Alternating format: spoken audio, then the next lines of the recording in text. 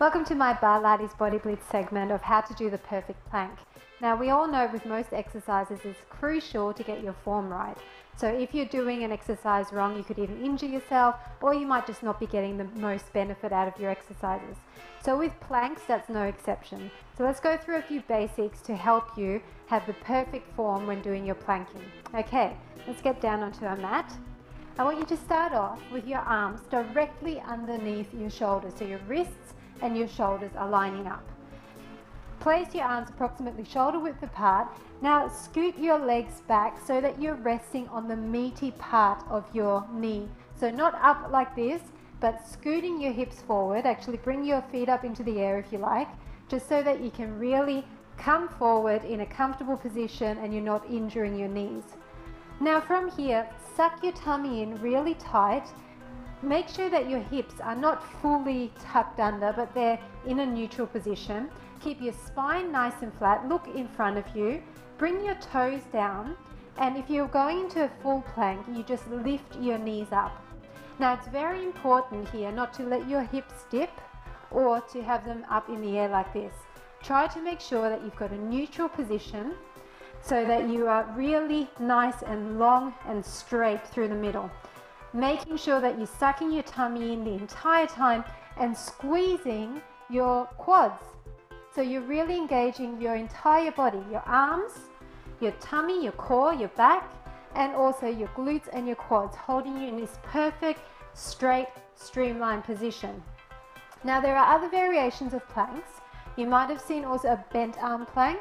So in that case, you're coming down onto your elbows, keeping your palms flat on the floor, making sure this time that your elbows are directly underneath your shoulders, looking straight ahead of you so your neck is in nice alignment.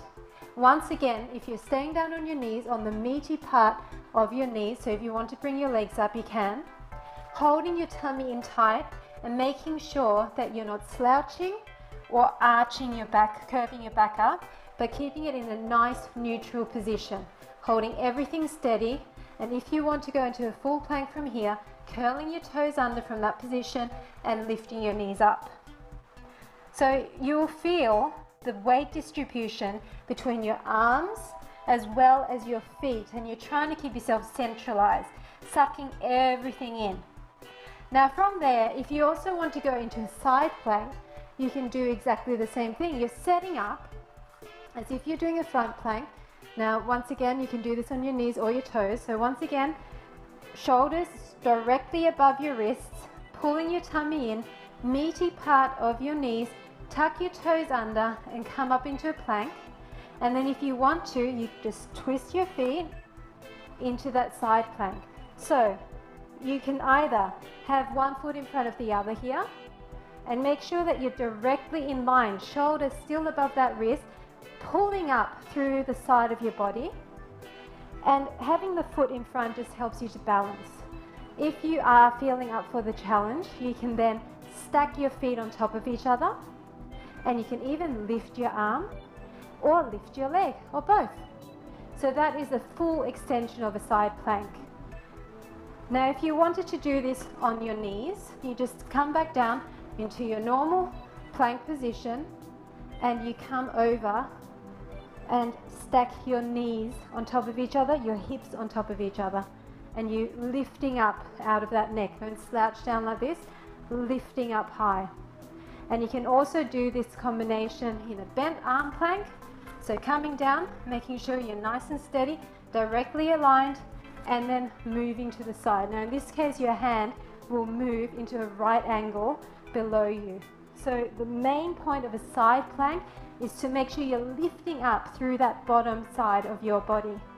And you can extend the leg if you wanted to, extend an arm, raise that leg. So there are many different options for you.